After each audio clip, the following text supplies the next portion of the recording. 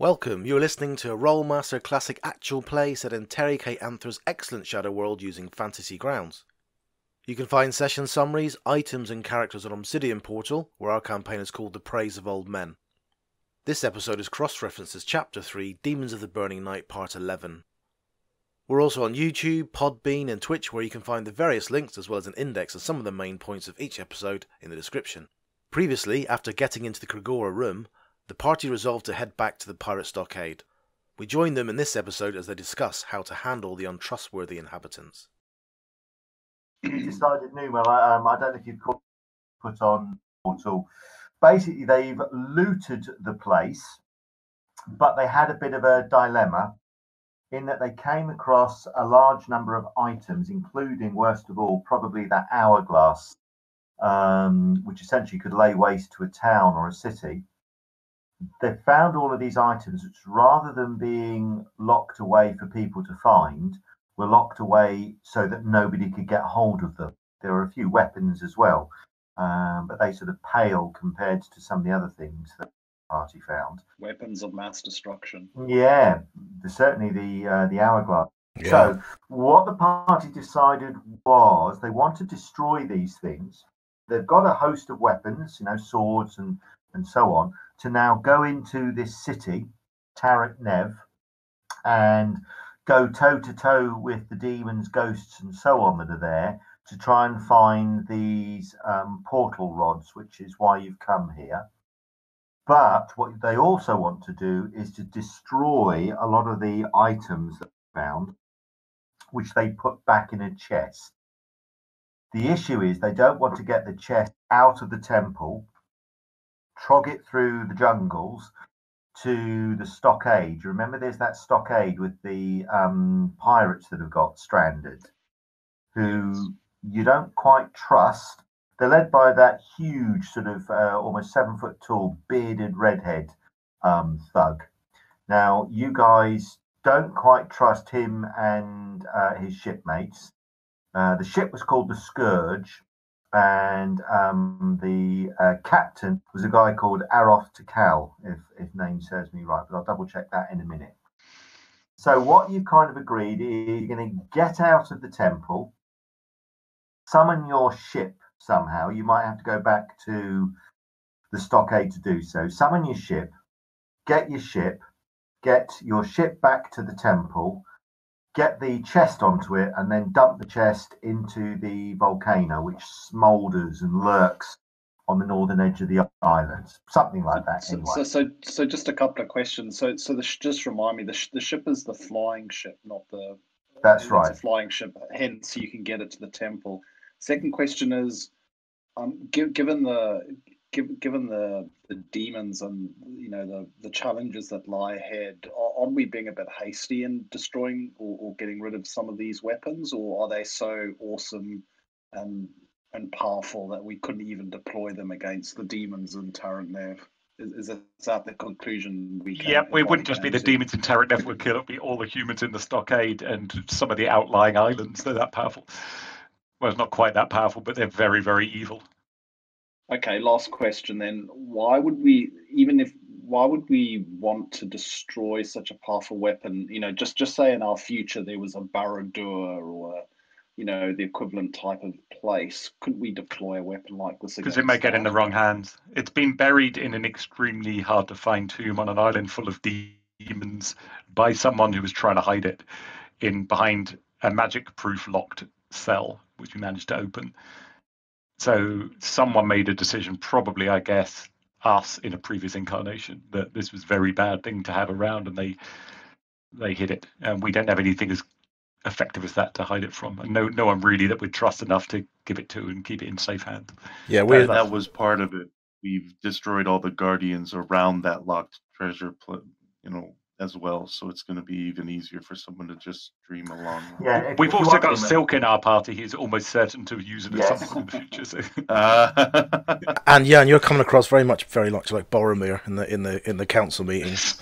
It is a gift. That's right. I don't know. I mean, there's some bad operators in this world, I imagine, and there are. Just to throw away a weapon. And one simply doesn't just walk into Tarek Nev, does one? That's right, baby. Do you Okay, think so do you think if we chuck this weapon into Tarek Nev, the rods would survive and everything else would perish, or is this weapon so powerful to take out the whole island? have a quick Sorry, check at the. yeah. Have a quick check I at know the you've items. all made the decision, and I'm not No. trying to challenge that. It's No, on no, no, Obsidian. in the- It's on Obsidian Portal, as Stuart was saying, so you can read it all about it there. But yeah, you'll probably make the same decision once you've read it. Yeah, I mean, I think the Hourglass, isn't that the one that you can smash and it just starts bringing itself back together again? Yeah, you can't That's even right. destroy that. I'll put a link to that in Discord for you, so you can have a look at it. But it's that's pretty nasty. However, you did get some useful things. So there's a. They're not nearly as exciting. I mean, there's a carpeted meditation, which if you sit on it, it gives you a plus 25 bonus to your meditation skill. I think Silk got irrationally excited about that. So did Ugnan. I'm still scratching my head as to exactly how that's going to make you into world champions, but never mind. Half the sleep. Well, yeah. Well, if that's the most powerful item you've ever had from a DM, an item that helps you sleep, you've really been unlucky. Well, partially that, and then if you get into meditative state, you get a bonus for attunement of items as well, so it'll help that. That is true. That is true. Silk, you're spoiling my mojo here. Silk is absolutely right. That will help. I think more exciting than that, and I think there was when I told people, you have got a carpet of flying. That was it, yeah. So you have got some useful things amongst them. Not everything was evil and must be destroyed. But anyway, you've decided that you want to leave the stuff in the chest and to go back to the stockade where Aroth Takal and his mercenaries are. You'll remember that there are, I think, 7 of them. Porgno, Pesrel, Kelluk, Jahod, Ern, Avarok, and Aroth Takal, who's the sort of big, hulking, warhammer wielding captain of the Scourge. Their story is that they were sailing across the boiling seas. Their ship got attacked by a huge sea serpent, and they've been stranded on the island ever since. You, if you can recall, you reached a fairly uneasy truce with them. If I just show you a quick or reveal the map of the stockade. So you explored their stockade. That map is coming through now. Complete with strange obsidian spire at the center.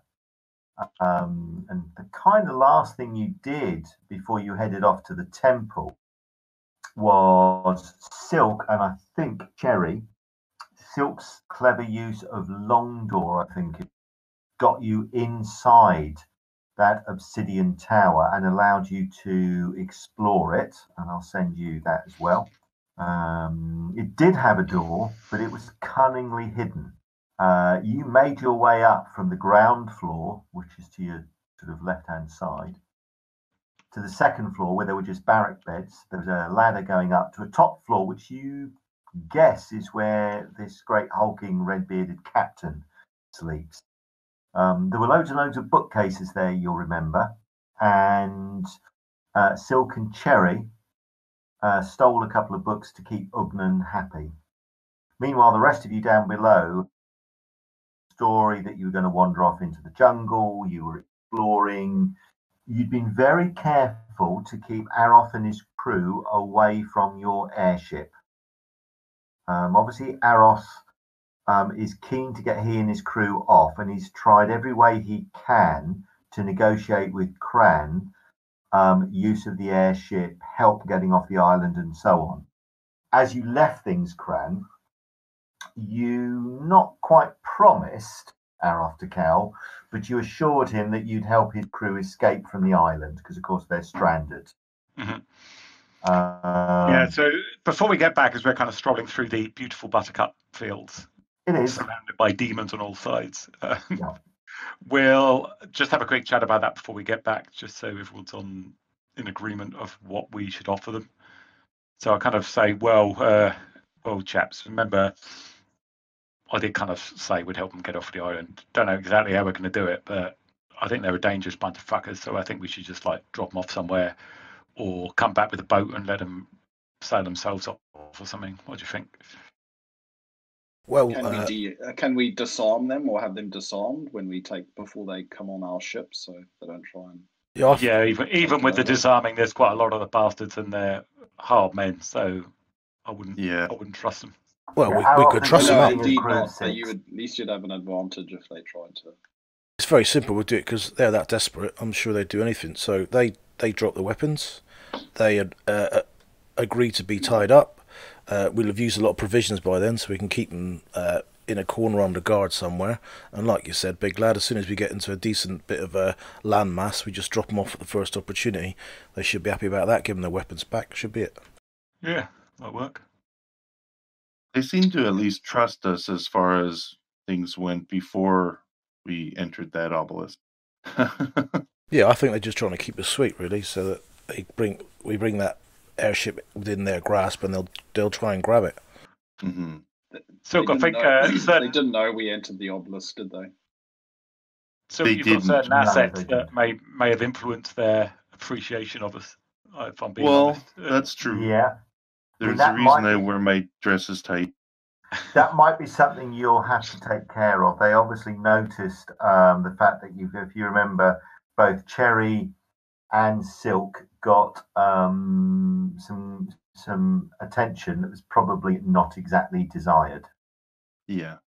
Don't be so hasty. A little more. Catch me. Now listen, Ogden has the perfect hourglass shape as well. I can loan him one of my dresses.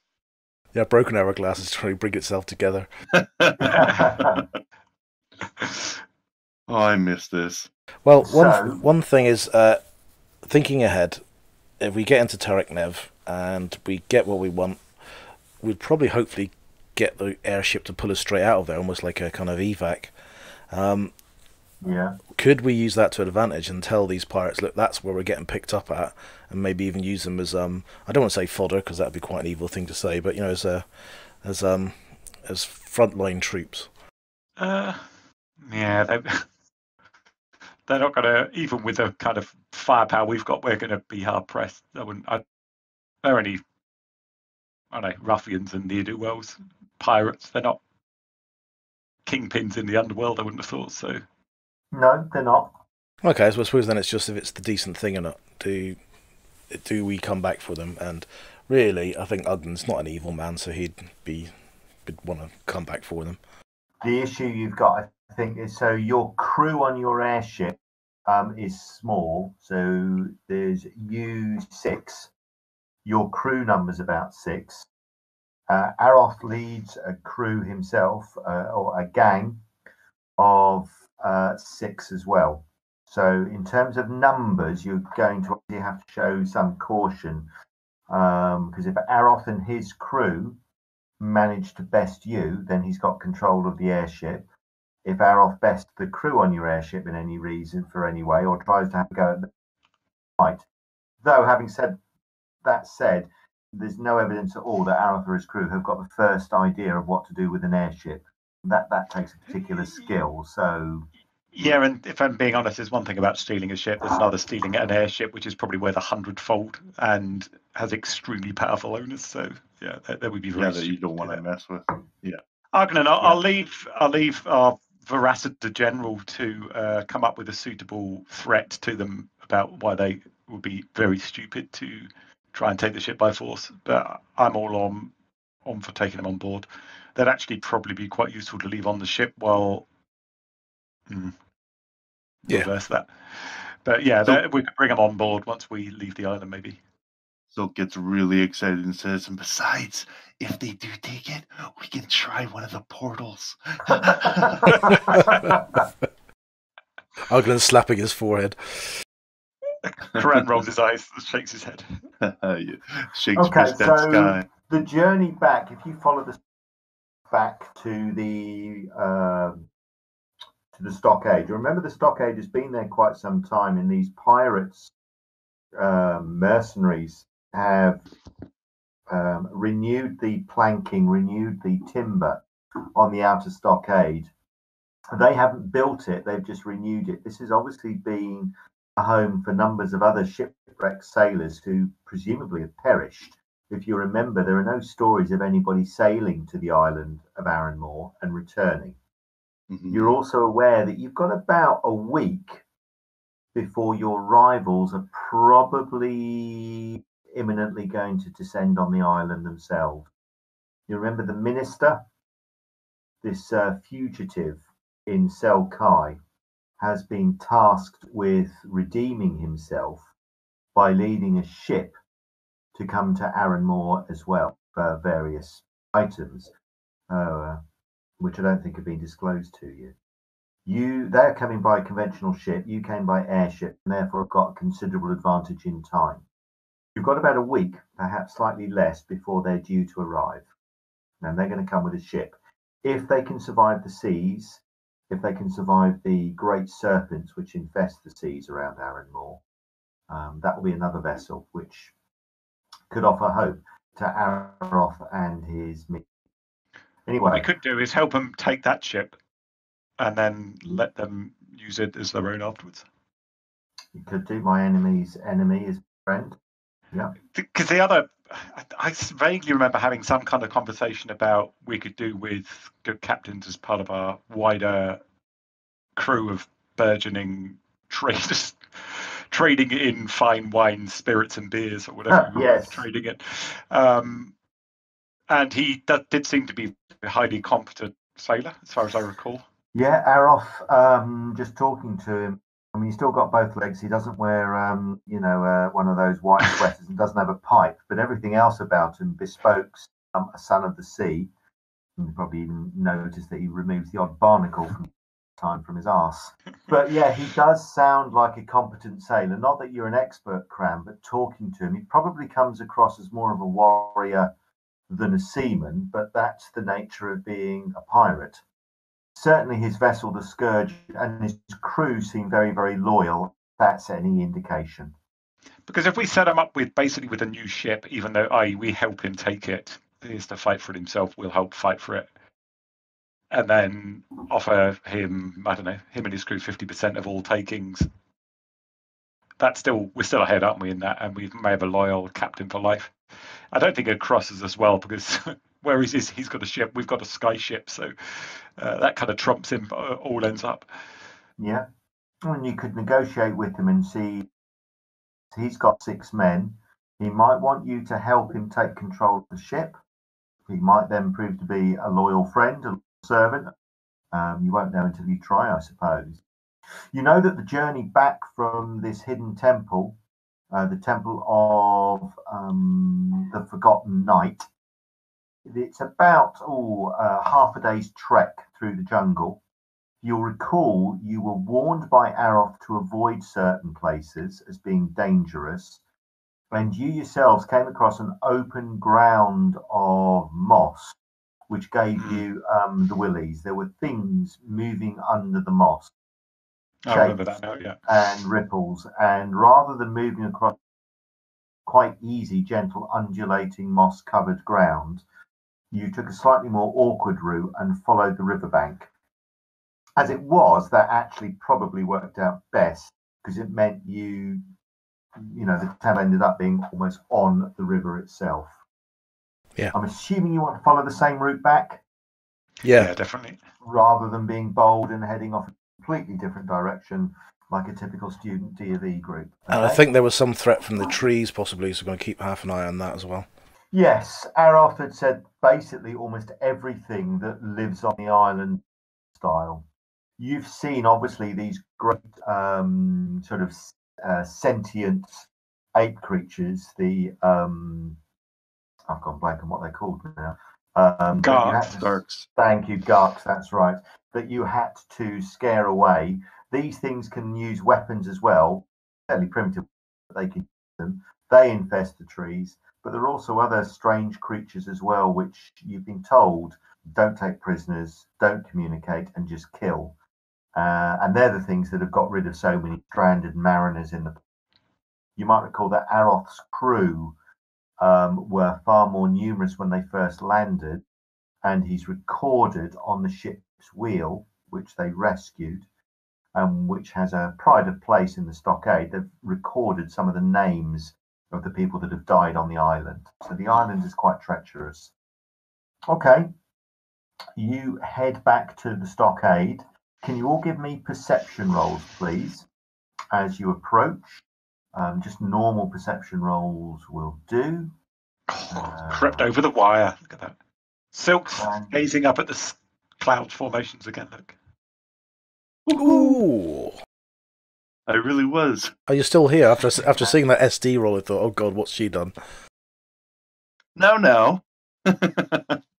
Headed north towards the volcano. I've already got the hourglass ticking. Anyone got the hourglass? Yeah. Yeah. Did any of you check?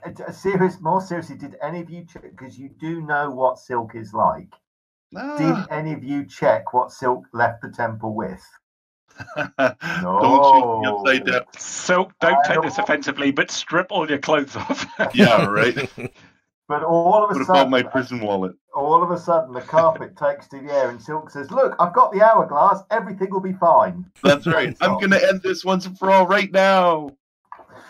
Okay, so from a distance, you can all see that the stockade gates are open, and you can see the familiar sight of a couple of mercenaries patrolling the stockade. One of the first indications you had that Aroth's crew were quite disciplined and more than just starving survivors was the fact that he disciplined them sufficiently so that they keep a regular watch. They're alert on watch with weapons to hand after weeks and weeks and weeks of incessant heat and the hum of mosquitoes and other insects. Anyway, you can see two men on duty patrolling. Cran and Silk recognize them. Cran, you can see that there's a man called Avarok, who you sort of remember vaguely. Avarok has a huge two-handed sword, and he's got a curiously old-fashioned shirt that's chain, but made of quite fine brass links. A little bit old-fashioned, but it works. Hail, Avarok! How you doing? Avarok looks up and waves, and he shouts across to his friend. You recognise his friend, unfortunately, Silk, as Jahod, or Jahod. Jahod is one of the men who noted your attributes. Huge and hulking. He doesn't seem to have any weapon. Quite proud of the fact that no man has stood up to his right hand. Something that he's quite proud of. Not that he says that around Aroth, who is just huge. And it's Jahod who's been more than friendly, Silk. However, the pair of them call down to the stockade. You've been gone probably a little over a day, to be honest. You don't look the worse for wear. And after a while, you can see Aroth make your way up from the jungle and from the riverbank into the drier, sandy area that surrounds the palisade. You can see Aroth take his position. You're back then? You all right? Yeah. Can't you all? So basically, thanks for the advice about the moss place. It's a nice place, and we headed straight to that temple place and had a few problems with some Gark, but apart from that, and untold undead, everything went swimmingly. All right. You find anything then, and you can see him. He's obviously quite a close look at you, at what you're carrying. This and that. As basically Cran sinks up to his ankles in the soft earth under the weight of weaponry on his back. Yeah, I mean, I'm going to be carrying stuff as well, probably carpets or whatever. That's all right. Aroth wouldn't. You could be carrying a Ford Fiesta back. Aroth. Nothing to eat, boy. Nothing to eat, unfortunately. Just old bits of tuft. Old bits of gear. Okay. All right. Avarok is a little bit more observant, so he peers across. And you can see he whispers something to Aroth. And Aroth has another squint. He can't help but notice your sword, Cran. Great big two-handed sword that it is. It's only 7 foot long. That's even taller than Cran. Exactly. Yeah, well, Perception roll of 52. Like I said, you could carry it. Is Quite actually has two two-ended swords. He's also got a scythe about the same length with some blade each end, and then a massive. Not sure how you're really walking with all of. We actually have him on a cloak, and we're dragging him everywhere we go. Just pointing in the right direction. And where's my? Right now, Crank can't actually. His perception's at -100 because he's just got it in both arms, and it's just stacked above his eyesight. Well, all of you have. I think all of you have blades and new weapons, and Avarok has indicated to Aroth that you've got those. And Avarok looks at you and says, "Oh, you found a weapon cache then? Was that in the temple?" We needed that to go and take the fight to these demons on the island, so got that now. But I've got a proposition for you, big lad. And he looks at Ugnan and goes, quite like that phrase. And then he says, you need to get off the island. We know that within a week there's going to be another ship here, basically looking for the same stuff. But they're nasty men on that ship. We don't like them, but we're very prepared to help you take the ship on one important criteria. That is, you become part of our trading group afterwards. Keep the ship. You get 50% of any of the takings. We keep 50%. We set you up again. You get off to the island. Everyone's happy. What do you say? Aroth folds his arm and he says, Interesting. Why don't you bring your crew into the stockade? Sure, you're in need of something to eat and drink. We can talk some more about this. Bring your lads in. Oh, and the ladies. And you can see that one of the others looking at you, Silk, appreciatively. I drop something and go and bend over and pick it up with no knee. Okay, no knee dip. Okay. Correct. Bloody hell, Silk, stop it. Okay, so when you come into the stockade, you've got the map there, so you come in through the main gates. They close those gates. A couple of men are left sort of on duty. If you recall, apart from the obsidian sphere that there is at the centre, there are three other sort of small buildings. There's a small privy across in the northwest corner, and in the southeast and southwest there are two buildings. The building to the southeast, which is the slightly nicer of the two, whereas the pirates, brigands, cutthroats, they sort of crowded into the other. Anyway, all of the crew are out and they're preparing what's like some sort of wild goat or pig over a fire. You can see the fire on your map. And Aroth motions for you to sit down or rest, points across to the room, or rather the shack that you've used before.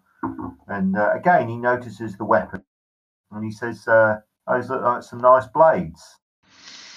You get those from the temple. Are there any more? None in there to be found. But if I'm being honest, I've got too many. I'll throw in a bit of a sweetener if you want, if you join us. You look like the sort of man who's worthy of a blade like this. He looks at you and says, maybe there's, do you want to, how far away is this temple then? Because we've never visited it, you see. Left it alone, didn't know if it was, haunted. Covered with garks it was when last we scouted it. Is it safe? Yeah, no, definitely not safe. Not anymore, lad. You boys aren't geared to do that. There's nothing left in it. We've got everything out of there, but safe is not the word I'd use. No, we are. Right. Let's just say we opened the door we shouldn't have. Spilling out they are now. We closed the door, tried to seal it before us. I wouldn't go in there if I was you, lad, unless you've got about 3 times as many people we've got here right now. You ever seen creatures wrapped in bandages? Dead but alive? Well, it's crawling with them there. Okay, he doesn't seem particularly worried, but you get the feeling that he's noting the fact that your group that include 2 women, and therefore probably in his eyes, probably not as handy, in inverted commas, as his own crew. But he doesn't make a big deal about it. He's quite interested in your deal, Cran, and he says, so when is this other ship supposed to land? And where's your airship? When's that picking you fellas up? On our signal. The other ship's going to be here about a week's time. We've got a limited time. We're here Fucking hell, actually, I'm here to fulfill a prophecy with these boys and girls. We found out what? about recently. A prophecy. Yeah, A it sounds prophecy. fucking ridiculous, doesn't it? Me from It does. fucking icy wastes, just being a mercenary my whole life. I'm apparently some important person in a prophecy. But Can you all give me perception as the conversation just begins to carry on? Just give me a quick perception roll, please. Normal perception rolls would be fine. Thank you. ooh, Cran, nicely done. Cran's a suspicious bugger. Goodness me, all of you rolling over 100. Unless it's binary. Yeah, Aroth leads a crew of 6. 3 men are now sort of patrolling the walkways, but only one of them is sort of towards the north. The other 2 are hanging around the gate. None of them have missile weapons. A pair of them are sort of staring down at your group as you sit around the fire. One man doesn't seem to be present. The other 2 are basically tending to the food, which smells actually quite decent. Though these Aroth's crew are more fighters, probably, or come across as more fighter than sailor, they can at least prepare food that's fit to eat. And certainly the smell of fresh roasting goat is better than anything else. Anyway, Aroth is interested in your deal. He obviously asks you a few more questions about your ship. He glances across at Cherry and Silk. And he's clearly a little bit suspicious about this temple. So you managed to get out. None of you seem that badly injured. Look at the graze in my friend Ugnan's hair and beard. That bandaged one almost sucked the life out of it. I'll lean over and just whisper to Silk, look, I know men like this. They need some fucking big display of, I don't know, magic or something. They don't believe a woman would be able to do anything to help our crew. And looking around, they're a tough bunch of bastards. So anything you could do to, should we say, show off your skills a little bit would be helpful. It may actually keep some hands off you as well. At which point Ugnan goes white and says, "Not those skills, not those skills." Yeah. So no, there's demon skin. Call a demon? Yeah, exactly. At which point Silk says, "Well, fortunately, I brought back the hourglass. How about I use..." Okay, Silk, do you want to give them a brief display of magic, or do you just to... I'm checking my level in the overcasting right now. No. Okay. Okay, there's a fireball, actually. That's my level now. So I'll take a couple of rounds, 2 rounds and I'll chant, shouting, screaming, gesticulating wildly. Of course. And I'll make sure the fireball lands on top of the obelisk, so it's a bright display where the sphere will be perfectly surrounding it. You incinerate their palisade, which is made of wood. No, way above it, like I say, just so that it doesn't. They'll feel the heat of it. All right, make a spell cut to just not fumble it. So Silk begins to prepare a spell, and the crew go quiet. I'll say, stand back, boys. Yeah. At which point, Silk basically gesticulates wild, thrusts out with her hand, and there's a great ball of orange energy which appears. Or does it fly from your hand, Silk? Yeah, it flies from my hands. I'll reach back really dramatically and chuck it sidearm style way up in the...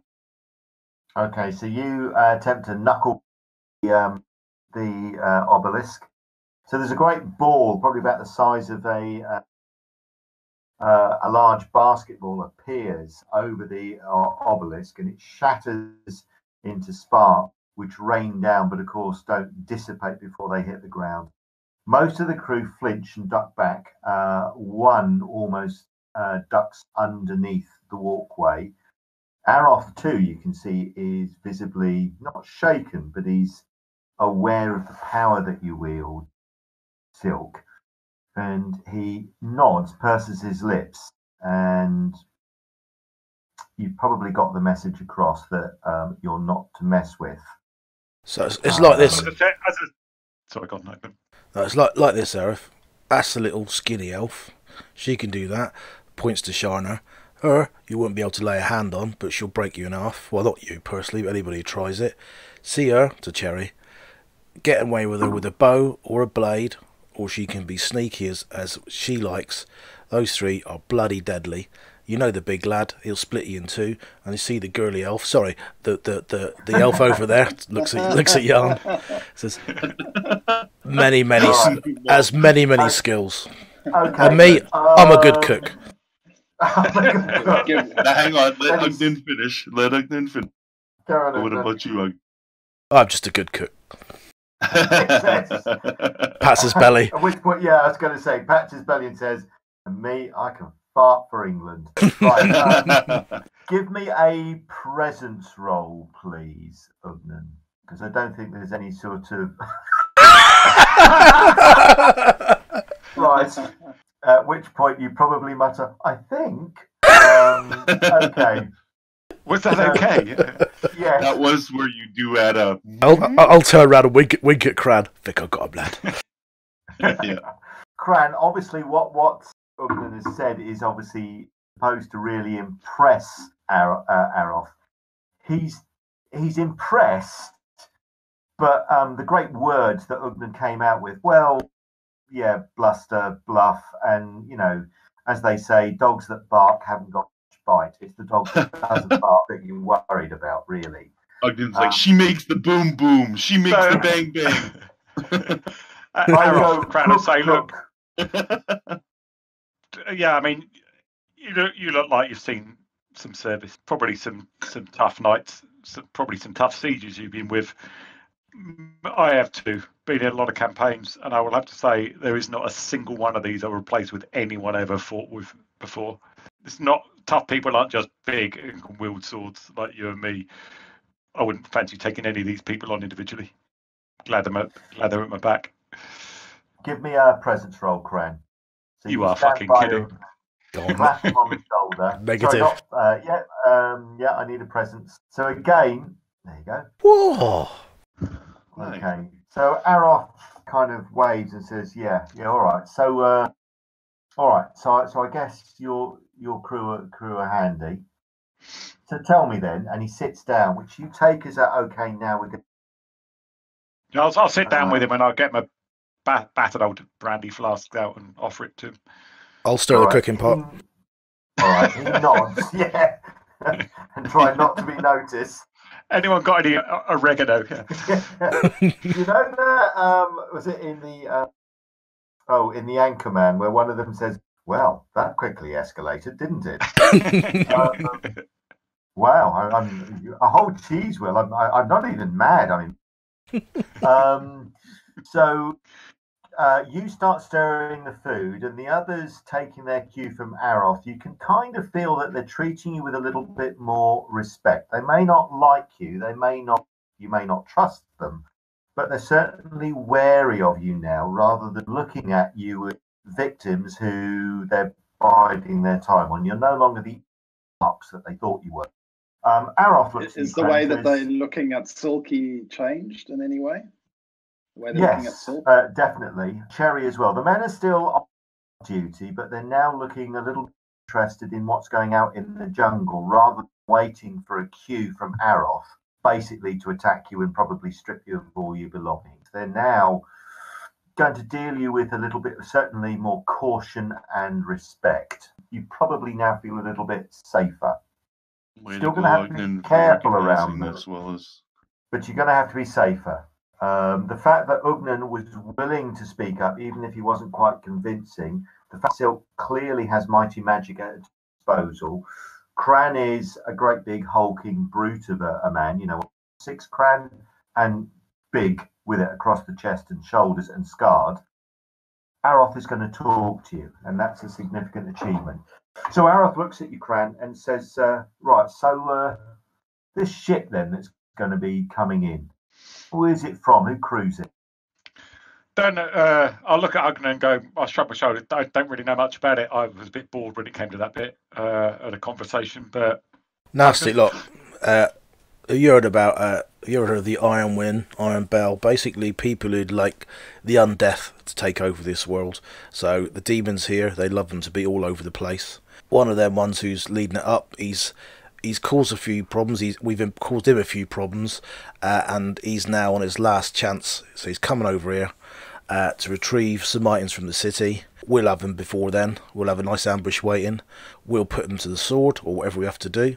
Empty ship, as the big lad says. If you want to take it on, then you take it on.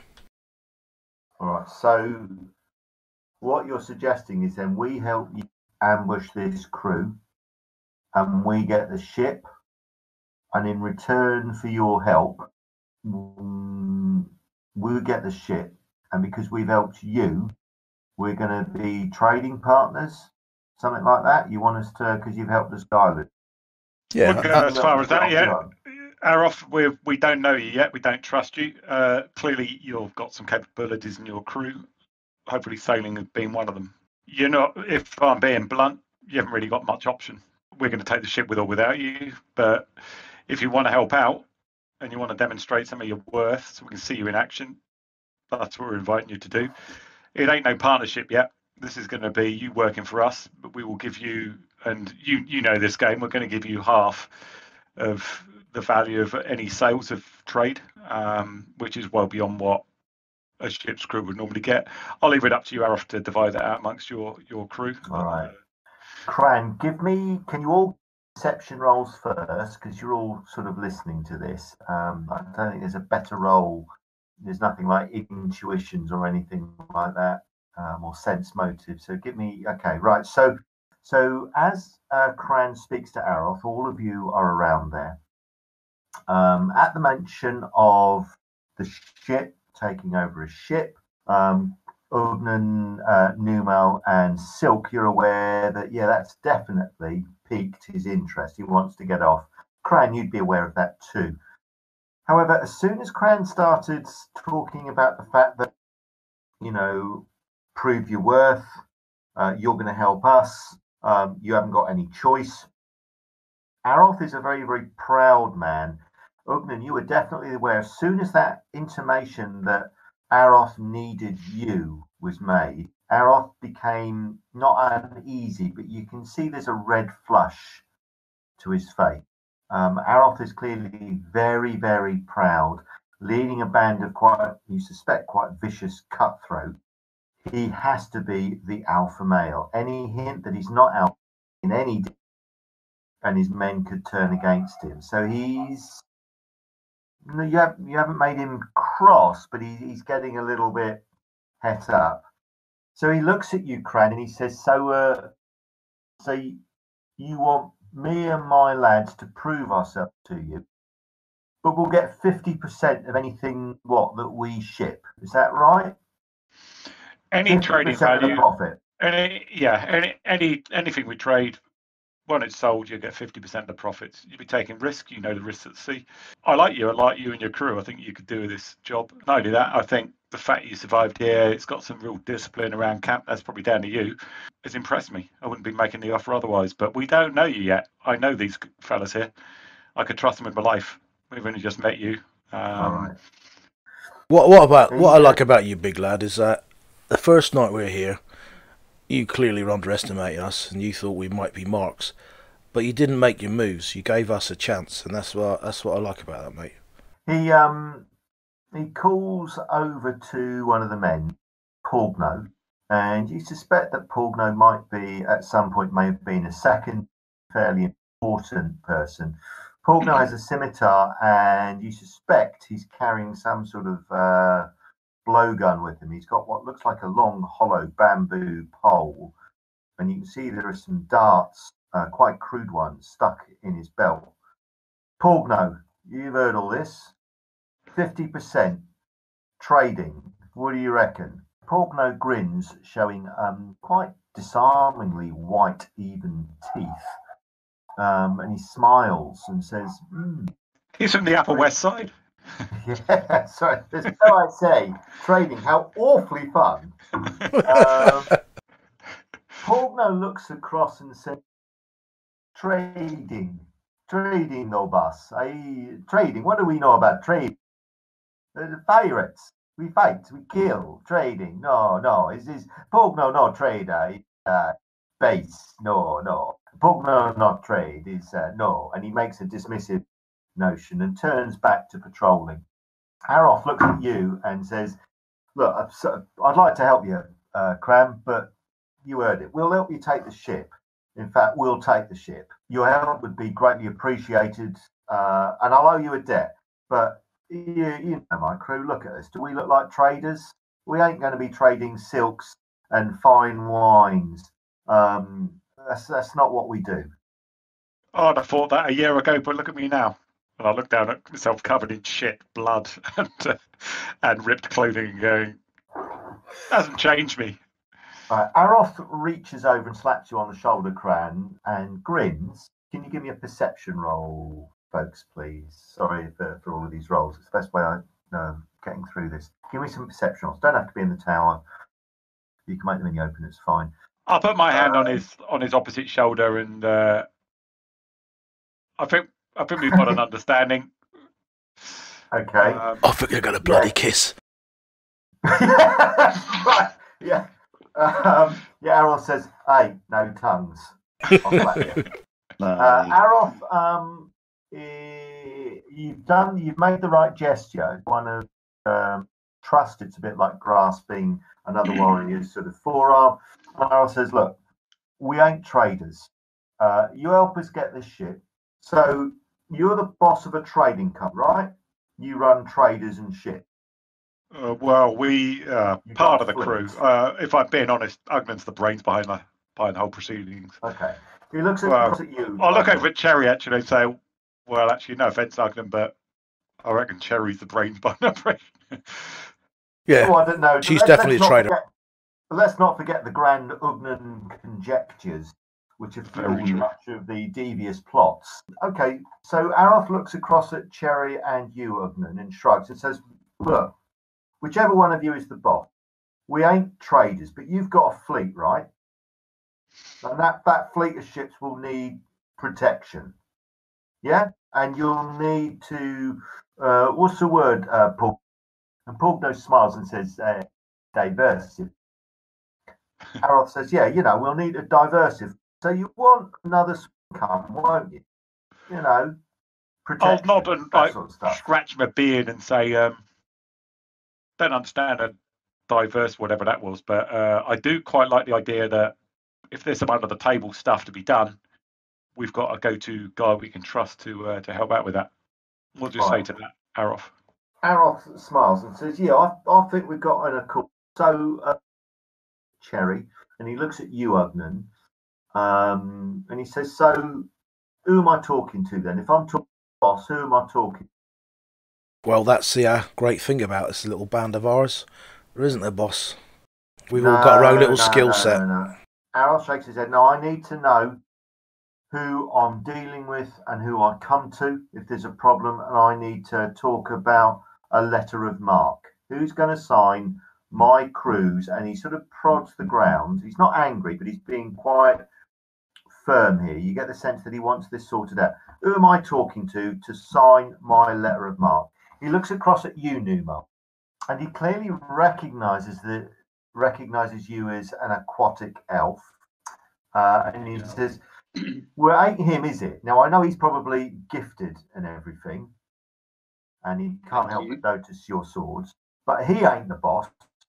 No disrespect, Cran, it ain't you. I know your skill set is, well, it's like that big bastard over there." And he points to the guy who's been sort of showing his biceps at Cherry from a distance and getting no interest whatsoever.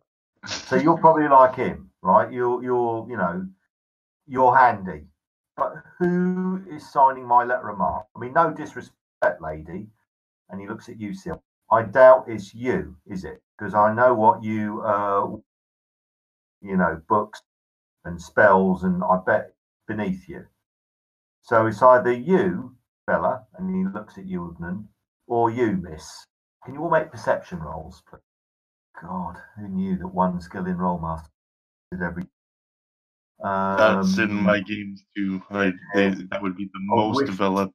Yeah, we kind of almost need a house rule to develop equation and all the rest of it. Anyway, So clearly his vocabulary changed. He's referring to Silk as the lady, to Cherry as Miss, Cran, by your first name.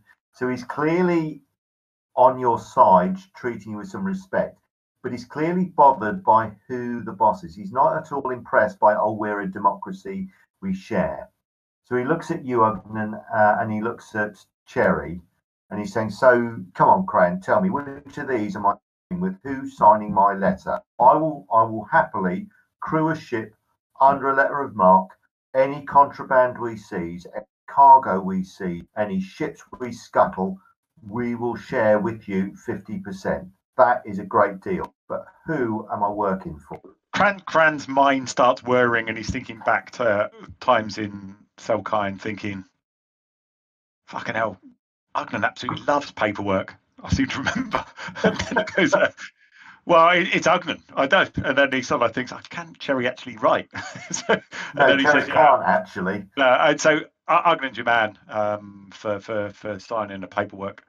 Well, I think it's Cherry who's actually the one who's doing the wheeling, dealing, and all the trading and that kind of stuff. The one who wanted to, bought the wine, wanted to sell up the wine, and then thought about the stuff. So I think you could think of Ugnan more as the kind of the clerk, the sort of like the paper pusher. So, well, she does the deals. He checks the writing. What are they called? Contracts. He does the contracts, but she'll make the deals. And the cooking. All right, so you negotiate with her, and then it will look over the contracts, or what did you call them? The marks, and he'll sign them on our behalf. Yeah, I like to cook the books. Okay. Yeah, terrible pun. All right, so Al says, right, okay, so you, miss, you're actually in charge of this crew. I get it, no offence that the big lad here does all of the talking. I understand that, but you're in charge. Cherry would probably nod. Probably look to Silk first just to make sure that he committed some terrible mistake. I give him a very imperious glance from down my nose, but I nod. All right, so Cherry will agree. So to cut to the chase, then, folks, Aroth will, I'm not sure happily, but Aroth will agree crew to help you ambush the ship that comes in. But the planning is obviously up to you. You've got to work out when the ship's going to come in, where it's going to dock, and so on. In return, he will sign basically a pirate's letter of marque.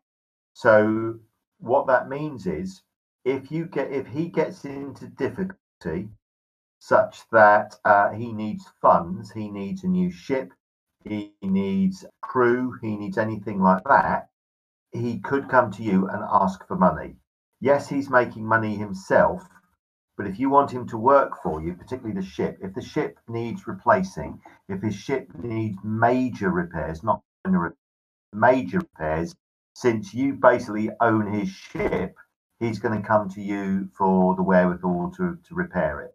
So it's like a merchant venture contract. Yeah, basically. You'll take some of the risk on with him. Yeah, so you take some of the risk. Yeah.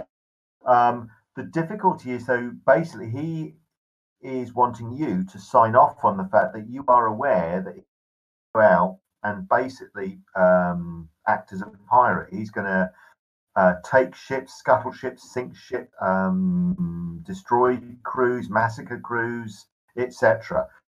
The letter of marque means, though, you tell him who he can and cannot attack. Okay, so that's more acceptable. We'll have to sign up the letter of marque and draw it up when we get to more civilized lands, and we can discuss who we don't mind attacking and who we do. Numal has a question. Numal has a question. So Numal turns to Aroth and he says, Aroth, do you currently have a letter of marque with somebody else? And are you suggesting that this new letter of marque would repeal that letter? No. No letter of marque. The Scourge and its brave crew, and he wipes a tear from his eye. What's left of the Scourge and its brave crew? We were freebooters, so everything was our prey. Letter of marque, though, since you're willing to go 50-50, the way it works, fella, is you tell us who we can attack and who we can't. We do the business that you traders won't. Any cargo that we seize, we get half, you get half. Any ships that we seize, you either sell and give us half the profit, or we come to some arrangement, and that's the way it works.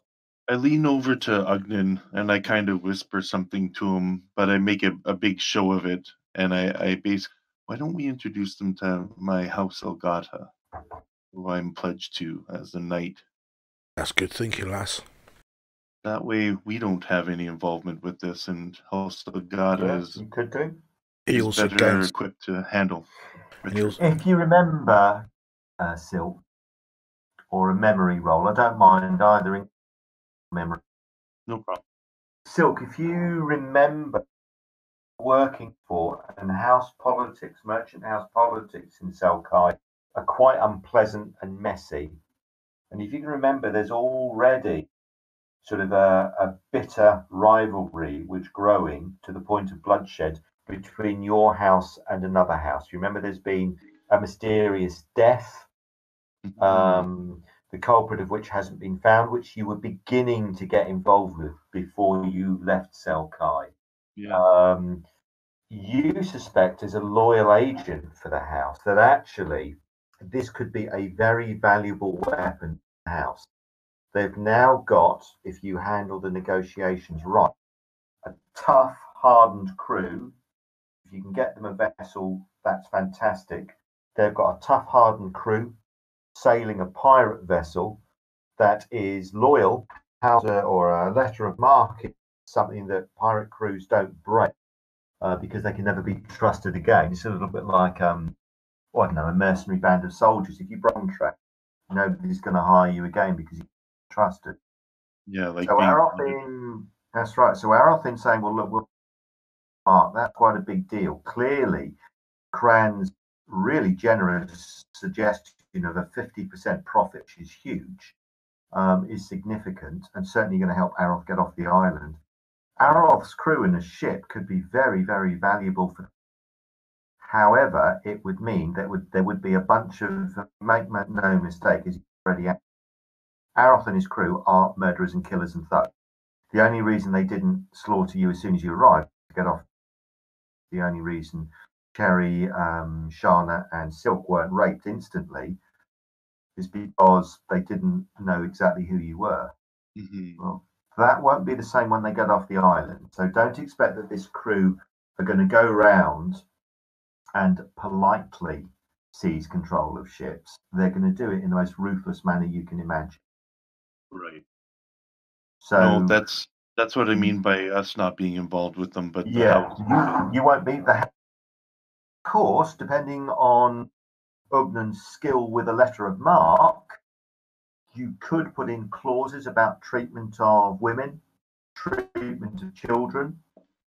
You could forbid Aroth and his crew to sell any children or women into captivity. You could stipulate that women and children are to be treated with some respect, for example. So Aroth is quite happy to sign a letter of marque. It's something that, as a more of a seaman than you folks are, he knows of these things. What little you know, probably through Silk, I suspect. But Cran is an experienced mercenary and, for want of a better phrase, hard case. You know that pirates have or some pirates anyway, have sort of a peculiar code of honor that is to do with a contract. I suppose a letter of marque is equivalent, you suspect, to a deed that mercenary bands will sign up to. So you reckon that as soon as we can get everybody, as soon as you've got something signed, Aroth will probably be good to the contract that you agree with him. All hail Ugnan, master of the pen. Cran will just say, excuse me a minute, Aroth and you boys, and I'll kind of lean over the table to whisper to my crew in a bit of a huddle. I really liked Silk's idea of making this the Elgata responsibility. Which incredibly powerful noble house wouldn't want a mercenary ship operating out of legal jurisdiction that's under their pay. Yeah, exactly. And I suspect they've got enough funds there to dwarf whatever these boys could make by stealing ships, like bolts of cloth and all the risk that entails. They'll be in danger, but they could direct them. It may actually work out well for everyone. Do we need to disclose, though? I mean, will Aroth have an issue with us just novating or assigning this letter of marque over to the Algarters without his consent? Well, great point. I mean, I think we need to wait until the Algarters have had a discussion. We work for them or with them. But I think we need to be straight with Aroth now. And actually, the potential for him is possibly bigger than becoming a pirate. I don't like the sound of this. His advisory's got weaselly bloke, but I could maybe embarrass him into making a decision without him or something. Well, at least they're honest in front of us. He's going legit if he's working for the Algarters. Yeah, Porgno, who's the second, clearly not a native Delkai, but he's got that, I wouldn't say sleazy, but he's got an urbane, clever, calculating manner about him. He's clearly somebody who's been around the block a number of times. Nobody carries a scimitar around with a group of cutthroats if you don't know how to use it, but he's clearly the thinker in the group. I suppose, not to be rude, Cran, he's Ugnan's equivalent. Can he cook, though? No, he's beyond me. I cook? No, I hire people to do it. No, cooking not for me. I tell you, Agnan cooks up a nice bit of root. You can try my wyvern. Now that might be something you might have to be careful of.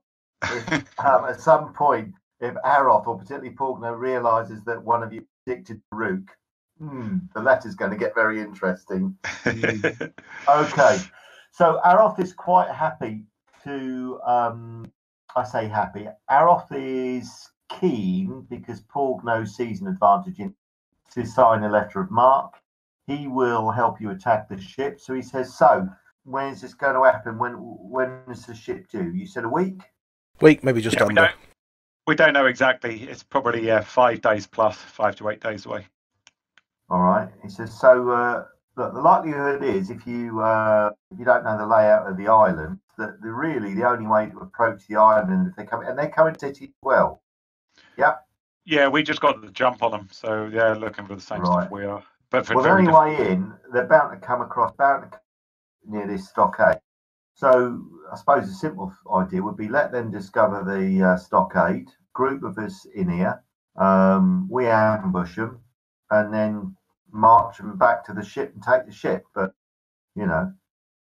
simple. How tough are these boys? Quite tough. I suspect quite tough. Magic user amongst them. Sorcerer. But the lady there, she can handle that stuff. Oh yeah. And him, and he points across to you, Numa.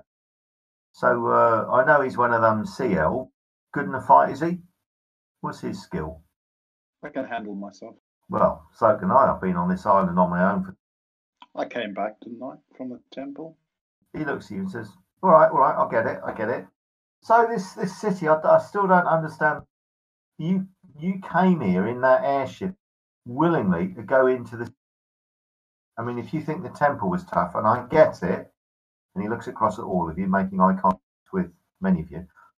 I understand that it's really dangerous to turn you, Numel, so you can handle yourself. But the city, trust me, that's got to be a level above. It's full of demons. Just getting into the city, trying to get in, almost killed. Really? Look, mate, you don't get it. We have to do this. No matter I the risk. We have certain skills.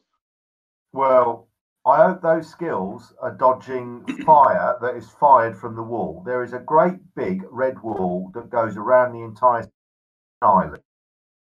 We tried to climb over the walls, and there are these like statues that are on the wall, and they fire firebolts. I'm not kidding. Fire comes out of these things' eyes, and that took out some of the lads. And the gate, which is the only way in, is a demon. Now, I don't mean a thing with like wings and claws. I mean a bloody great big 50-foot demon, a great big mouth. Now, as far as I could see, that was the only way in. But I can help you with that. So, well, you already have. There's a password for the door, isn't there? How do you know that? Well, we know more now. We know the password itself. You know the password. How do you find that out? It took us ages. It's in a book. What book? A book in the temple. Oh, right. I was thinking of them. I was waiting for you to drop me something. I know. The one that the one that we found in the tower that we're not supposed to go to your headquarters. Oh, right. Because, okay. Well, if you know the password, then that is your only way in. Otherwise, just getting in, well, that's. I mean, it took us through trial and error to figure out what the password is. Well, what is it then? What do you think it is? Well, that's just the case. We need to know how to pronounce the password. It's written down, of course, and committed to me. All right. He smiles and he says, "Look, as a gesture of and faith," and he looks at you, Cran, and nods. The password that we've used to get in is, and he tells you what it is, Terraglustrod, which matches what you've got in your book. Say that, and the demon will basically let you in. The demon's going to appear. Don't attack. God's sake, don't attack it. Even if you know the password, it will react. If you tell it what your password is, it will open its mouth wide. It will stick out its tongue, and I swear you just walk across its tongue. Walk across its tongue, go straight into its mouth, and you come out the other side. I don't know how it works. I don't know why it works. I don't even know what it's doing there. But that's how you get in. After that, I don't know of anything that's going to keep those demons, ghosts, and the other horrors that are in there off you. They'll eat your face. How'd you get back out again then? He looks at you and says, "Will you go straight out the gate?" Again, I don't know how it works. That face, that horrible face that thing has, faces both ways. Only this time there's no tongue, because that tongue crosses the water. You just walk into its mouth, and then you appear on the other end of the tongue, walking onto the road. I don't know how it works. He shakes his head. Don't ask me. And Arif, he looks up at Pogno, and Pogno doesn't say even make eye. So let's say we've just walked through the tongue. We're on the other side. What are we going to see immediately in front of us? Is it going to be demons in the streets, or are they hiding, or they come at night? What is it? Well, we went during the day, and you'll see things moving around, shapes. Some of the lads thought they were some of the crew, which was daft because we knew the crew had died. But you know, they were just, well, we thought they were crew. Some of the lads wouldn't listen and ran after them and just never came back. So you'll see shapes moving around. They might look like some of you lot, like your crew. They might look like your brother, your sister. Don't believe it. Everything you see in there is a lie. Don't trust anything. You'll see pet dogs. You'll see the cat that you had when you nipper. It won't. It'll eat you. It'll kill you. Everything in there is a lie. The whole place, a lie. We went in there hoping to find something to get us cursed place. Oh, we just lost. What was it, Paul? No, many. A dozen, Chief. A dozen. We lost a dozen. All lies. Oh dear. We have to tie a bloody rope round silk, don't we? And that's where we'll leave this episode. Ooh, a bit scary sounding, this demon-infested city, as we knew already. Looks like we'll have to get through that mouth, then hopefully ignore everything and not go mad. As usual, thanks very much for watching, or listening, however you do this thing. Thanks very much if you subscribe, or you liked all that other kind of stuff. Not much else for me to say, really. Check out the description for anything else. And thanks again. Catch you next time. Cheers.